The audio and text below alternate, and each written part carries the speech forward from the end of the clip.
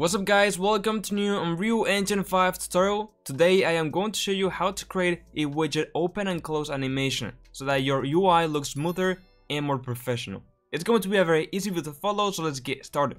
But first, if you are serious about learning and making your first game in Unreal Engine 5, join my Unreal Club. Inside, you will be able to download entire private files from my tutorials, enter private meetings and webinars with industry experts, access exclusive ebooks packed with the best tricks, get powerful asset frameworks to speed up your blueprints, and much more. The link is in the description. With that said, let's continue with the video. Alright, so the first thing that I'm going to do is right click on the content browser, go into user interface and create a new widget blueprint. Select user widget, call this WB_widget and open this up. Now of course I'm creating a new widget just for this example, but if you already have an existing widget that you want to add this effect on, go ahead and open that up. Alright, so in my case I'm gonna simply add a canvas panel, and this is very important, okay? This is going to be the parent of the whole UI, and it will have a very important parameter which we will see in a second. And now I'm going to go ahead and just drag, for example, an image inside of this canvas panel and just expand this to be like the background. Let me put this like darker and maybe like 0.5 or something like that. And then I'm going to get another image once again. I'm going to just put like this, put it on the center.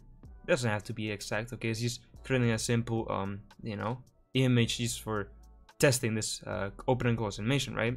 Let me just go real quick and scroll down until the brush, set this to be around the box. Okay, that works. And then I can get a text, put it inside, make it darker so I can see it, and then also the font, just make it a bit bigger. There we go. Alright, so we have this simple UI, right? It is terrible, but it's just an example, okay? So right now, of course, let's go ahead and make sure that when we press a key on our keyboard, we will open this widget up. And this can be anything. This can be the pause menu, this can be your inventory, this can be your, equipment system, whatever it is, okay, that you can open and close. Alright, so with that done, let's go ahead and open up the third-person character blueprint. And I'm gonna simply just do like, when I press the E key, right, I'm gonna create this widget. Now of course, once again, this is just an example. You can use whatever key you want for whatever widget you want. And I'm gonna go ahead and just create a new widget, right? And this new widget will be something as WB widget. I'm gonna add this to the viewport, and there we go. So right now, if I do this and press E, it just appears instantly, and it just looks ugly, right? In terms of the pop-up, not only the UI itself is ugly, but also the pop-up, right? So let's go ahead and create a simple animation that will enable us to see this a bit easier, right? I'm also gonna just lower the opacity in this, is a bit better.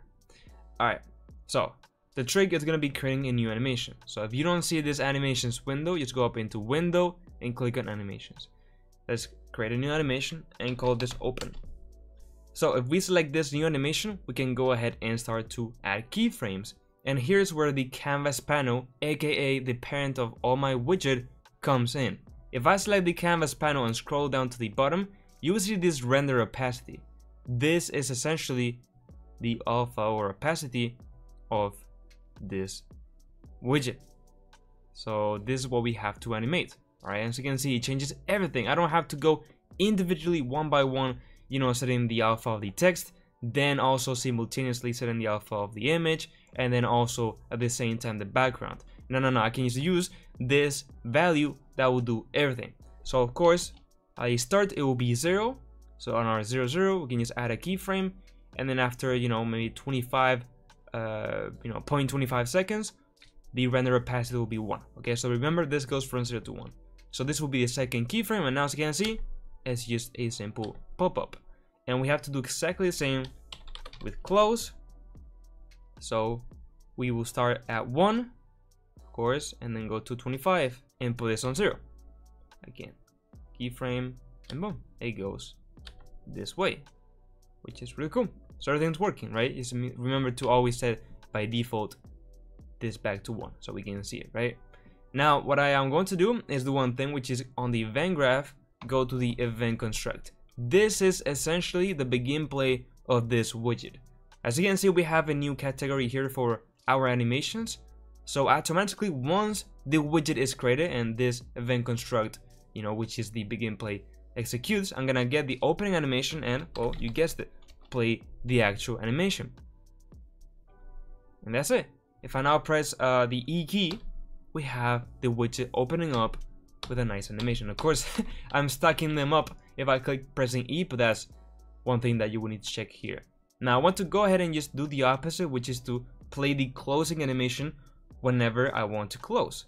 So what I am going to do is break this and just promote this new widget into a variable, and this will be the widget. Okay, so plug this over, make sure to plug this in, and now I am only gonna go ahead and create a new widget if the current widget is not created. So I can just right click on the widget animation variable and convert this into a validated get. So if this is not valid, aka the widget is not on screen, I'm gonna create a new widget. But if it is valid, aka the widget is on the screen, I'm gonna go ahead and just simply get the widget and then get the close animation and just play the animation. So we can do it this way, or also in here create a custom event called close widget, and this will go ahead and get the close animation and of course play the animation. Okay, I usually do it this way because it's just a bit cleaner, but you can choose whatever you want. This means that on here we don't need to do this, we can directly just say close, and that's it. It's just a bit faster, right? And obviously we also have to destroy the widget fully, because otherwise it will still be there but just hidden in a way. So I'm gonna add a little delay after the close widget custom event of 0.25, which is the duration of the animation. And then I can just say remove from parent, and that's it. This is the node that we used to remove widgets, by the way. And that's it. I can simply go ahead and set this to be nothing after also 0.25 seconds. Okay, and now the widget will be empty, and I can create again. So I press E, this opens up, press E again, it closes with a nice animations. So that's it, guys. If you found this video helpful, I would really appreciate it if you could like the video and subscribe to my channel. You can download this exact project in my Unreal Club, so check it out with the link in the description. Now yes, with all that said, bye bye.